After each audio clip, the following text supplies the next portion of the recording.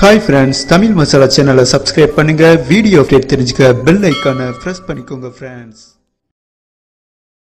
Friends, India vs Bangladesh final T20 match. Youngster players சிறப்பான performance மூலம் பங்களாதேஷை பந்தாடி T20 சீரிஸை வெறித்தனமா வின் பண்ணாங்க இந்தியா.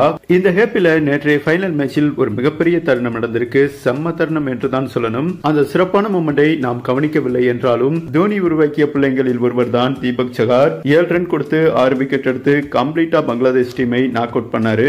இந்த மேட்ச் முடிந்து மேன் ஆஃப் த மேட்ச் வாங்கிய தீபக் சகார் 6 விக்கெட் எடுத்து T20 ஃபார்மேட்டில் ஆல் பவுலர்களை ஓவர்டேக் செய்து உலக சாதனை படைத்திருக்காரு.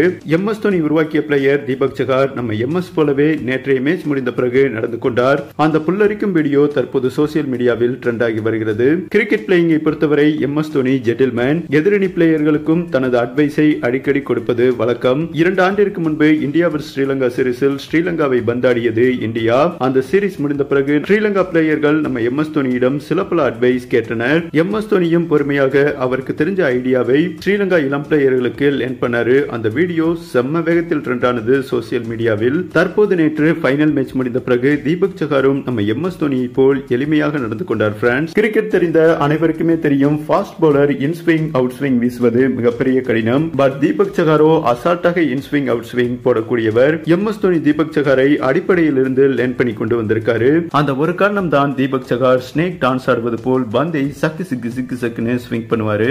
அப்படிதான் final T20 மேட்சில் Deepak Sahar 7 run கொடுத்து 6 விக்கெட் ஸ்விங் மூலமே பங்களாதேஷ் பேட்ஸ்மேன்களை பந்தாடினார். இந்த மேட்ச் முடிந்த பிறகு பங்களாதேஷ் இளம் ஃபாஸ்ட் பவுலர்கள் தீபக் சகாரை அழைத்து எப்படி இன் ஸ்விங் அவுட் ஸ்விங் பவுலிங் போடுவது என்று தீபக் சகாரிடம் ஆலோசனை கேட்டனர். தீபக் சகாரும் எந்த ஒரு ஈகோ இல்லாமல் நம்ம எம்எஸ் தோனியை போல் தெளிவாக பந்தை கையில் வைத்து இன் ஸ்விங் எப்படி போட வேண்டும், அவுட் ஸ்விங் எப்படி போட வேண்டும் என்றும் எளிமையாக பங்களாதேஷ் இளம் ஃபாஸ்ட் பவுலருக்கு லேர்ன் பண்ணாரு. இந்த காட்சி தான் ஃப்ரெண்ட்ஸ் தற்போது சோசியல் மீடியாவில் செம்ம வேகத்தில் ட்ரெண்ட் ஆகி வருகிறது. இந்த வீடியோவை பார்க்கும்போது தோனி உருவாக்கியவர் தோனி போலதான் இருப்பார். அப்படிதான் தோனியை போல் எளிமையாக நடந்து கொண்டார் தீபக் சகார். இந்த பிக் மூமெண்டை பற்றி உங்க ஆப்ஷனை கமெண்ட் பண்ணுங்க. நன்றி ஃப்ரெண்ட்ஸ்.